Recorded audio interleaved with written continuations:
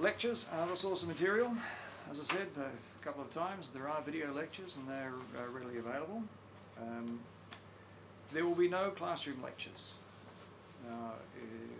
Possibly beyond the first meeting, there just isn't any classroom lecture. You just come in and you have your meeting with your tutor, and that's it. If there's some announcement to be made, I'll probably put it out through UTS Online. There is a lot of information available on YouTube. I'm not the only one who puts my lectures up on YouTube. There's a lot of information available there. And now there's a lot of information available on lynda.com.